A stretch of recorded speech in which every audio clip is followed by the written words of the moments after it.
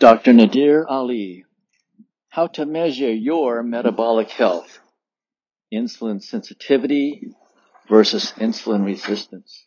You can get a little surrogate markers of insulin resistance by just looking at a cholesterol profile. Like, let's say you have one of your listeners listening in, and they pull up your cholesterol profile and they're looking at their triglycerides and their HDL.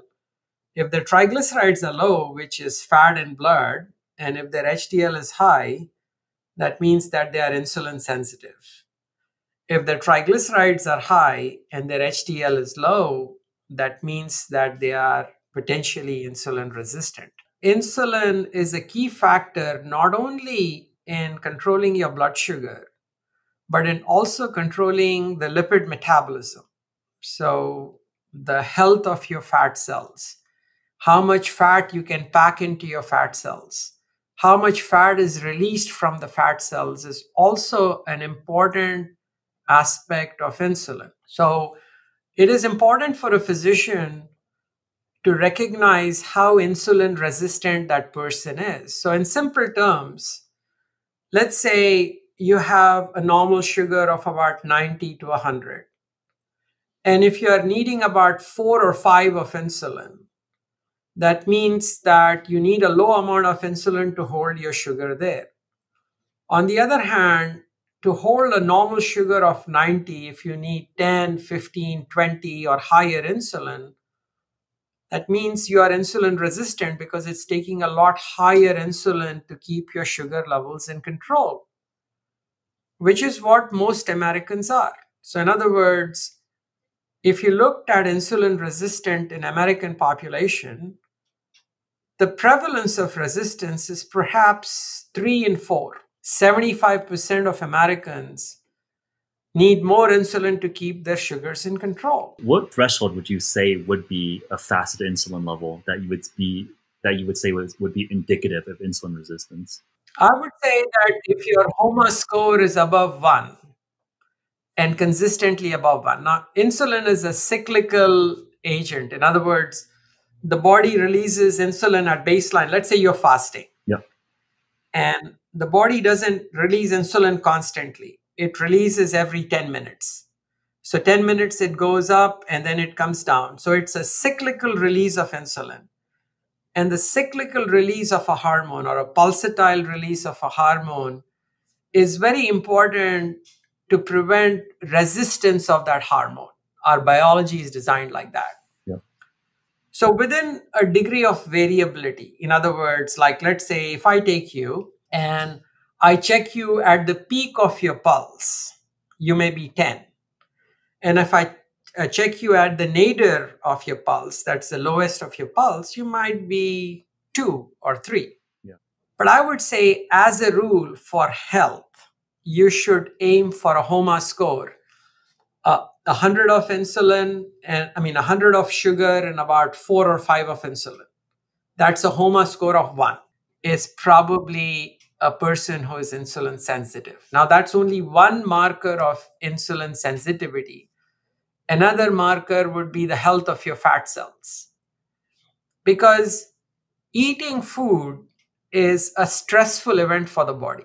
And the reason it's a stressful event is because our body needs to keep a level of sugar within a certain narrow physiologic range. It needs to keep the levels of fat in a narrow physiologic range. It needs to take the protein that you have eaten and dispose of the amino acids into new protein, new muscle, or use it for fuel. So the body cannot vary the levels of sugar too much. Whereas we eat a huge amount of meal. A standard American may eat about 400 grams of carbs in one setting. So the body needs to pack the carbs. It needs to pack the fat. So the fat that you have eaten, the body takes that fat, it puts it into these fat globules called chylomicrons. They circulate in the bloodstream and they are cleared and packed into the fat cells in less than 5 minutes by insulin. Insulin has to activate an enzyme in your fat cells to do that. Now, if your fat cells are unhealthy, if they are overstuffed, then the fat remains in the circulation for too long because the fat cells say, hey, we are already too full. We can't take any more fat. And we want to become insulin resistant to protect ourselves. So the body starts over making insulin to pack more fat into the fat cells. And that is an important aspect for any physician who is treating chronic diseases to recognize that, hey, I want to check this person not just from a cholesterol standpoint, but I want to check them and see if they have too high an insulin. Are their fat cells healthy? Because high insulin will increase your blood pressure, will cause gout, will cause many other chronic ailments. And that's where our role is. That's where our role is in terms of educating the public to improve their health, not through medicines, but through a combination of diet, intermittent fasting, and exercise. You can use surrogate markers for insulin resistance. If your blood work shows that triglycerides are low and HDL is high, then you are insulin sensitive, which means you're in good metabolic health.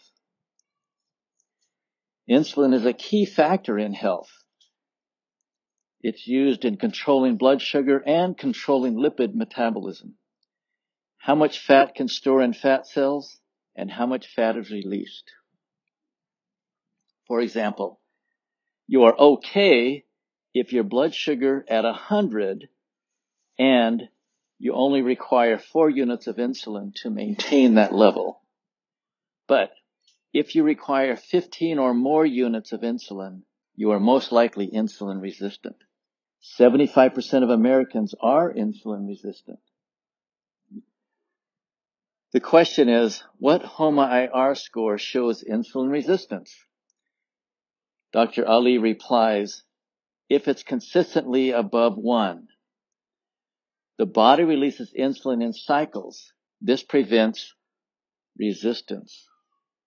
You should aim for a score of 1, which is if glucose is at 100 and your insulin is at 4 or below. Eating food is a stressful event for the body because it needs to keep your sugar in a narrow range, your fat in a narrow range, and it needs to convert protein into muscle or fuel. However, a standard American may eat as much as 400 grams of carbs. The body needs to pack the carbs and fat, using chylomicrons to transport to the fat cells in less than 5 minutes using insulin. If the fat cells are unhealthy, the chylomicrons cannot pack into them, so they keep circulating in the blood. Then the cells begin resisting the insulin, thus becoming insulin resistant. Your physician should check your insulin level because high insulin can cause high blood pressure, gout, and many other chronic ailments. Physicians should improve health not through medicines, but through education on proper diet, intermittent fasting, and exercise.